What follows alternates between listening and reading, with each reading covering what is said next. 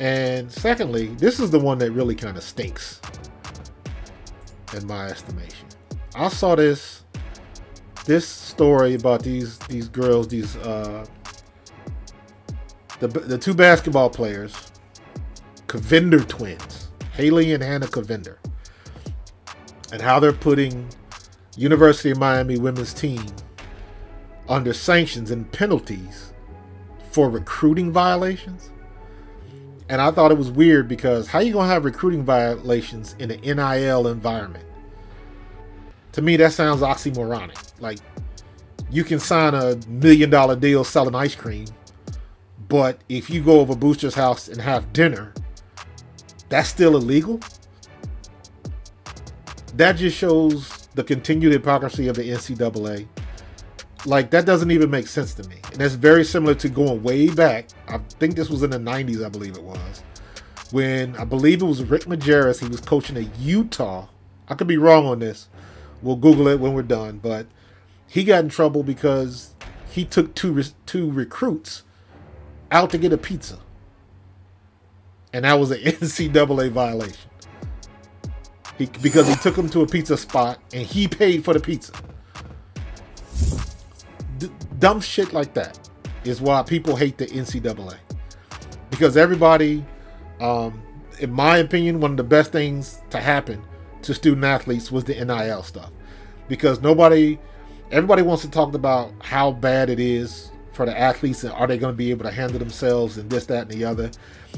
And all of those concerns are not necessarily false. However, nobody wants to bring up the fact of all the money the NCAA has made off of the name, image, and likeness of these kids. The video games, the merch.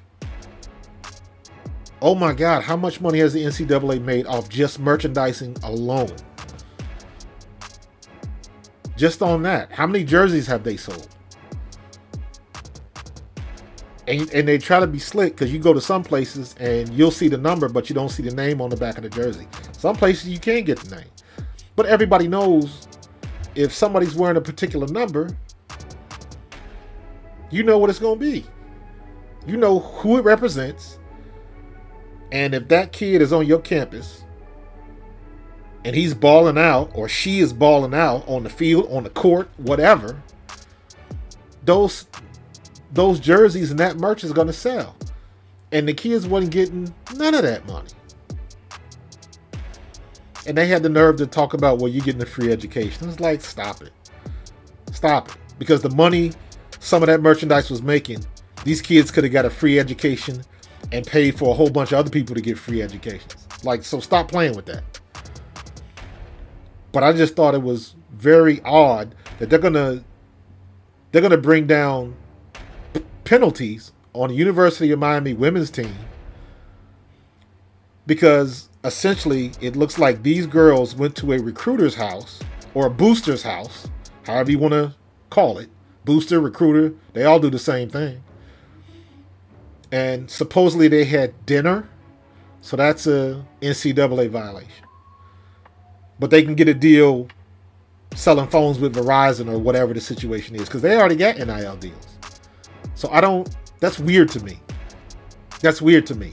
And let's not, if anybody, go way back and you look at Spike Lee's He Got Game. Watch that movie.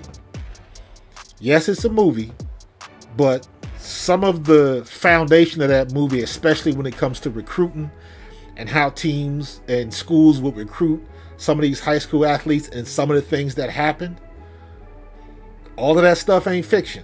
Let me just say it like that. If you've seen the movie, you probably understand what I'm talking about. But that stuff happens on the men's side all the time. You look at some of those big names that come from schools like this. If you talk to some of those guys that played football back in the 90s and the early 2000s, and even back in my day in the early, late 80s into the 90s, and all of the stories that we used to hear going to these big schools and the stuff that they would get and the things that the boosters would do for them and all of that kind of stuff. If they really wanted to crack down, they could have cracked down years ago. But now they got egg on their face, and now they want to. How you gonna punish the women's team? It ain't like the women's team, the women's sports getting a lot of money anyways. So I don't understand that. It's just more hypocrisy from the NCAA. Check out the story. It's pretty interesting. And I've never followed Miami basketball, but I'll follow them now just to see what happens with these two girls. So very interesting, very hypocritical with the NCAA. They just continue to make themselves look worse. It is what it is. I'm out. Peace.